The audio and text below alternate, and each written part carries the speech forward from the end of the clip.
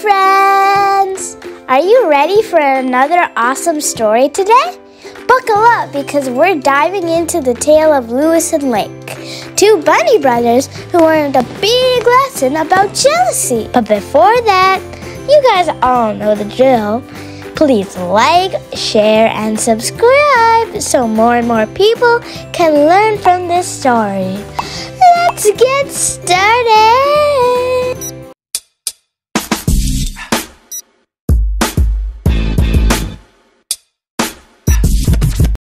Once upon a fluffy time, there lived two bunnies named Lewis and Lake. They were like day and night. Lewis was super nice and humble, always sharing his carrots with everyone.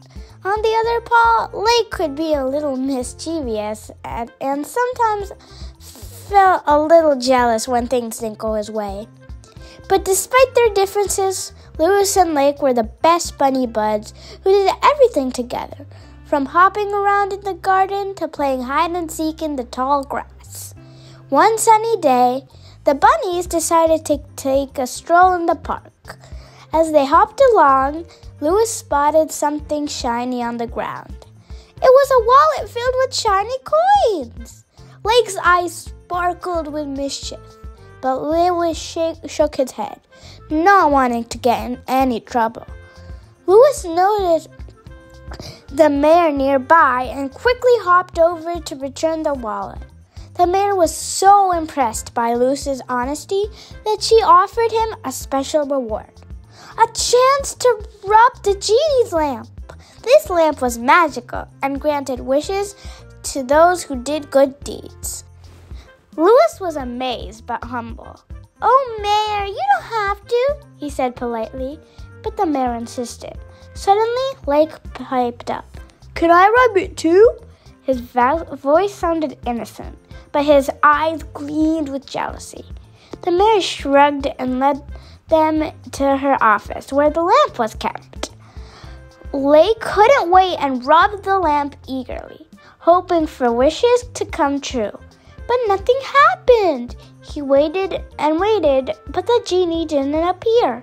Frustrated, Lake complained, "Something's wrong with this lamp. It doesn't work for me." The genie's voice echoed, "There's nothing wrong, young one. The lamp only works for those who aren't jealous."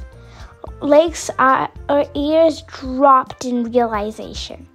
He looked at Lewis, feeling sorry for being jealous. "I'm sorry, Lewis. I shouldn't have felt that way." Lewis smiled and gave him a friendly pat. "It's okay, Lake.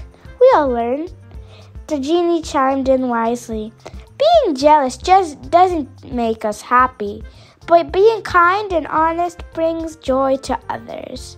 And from that day on, Lake learned to appreciate what he had and never let jealousy hop into his heart again.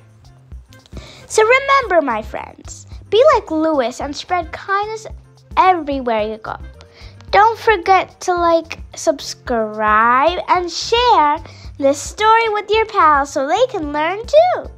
Until next time, happy adventures to you all. Bye!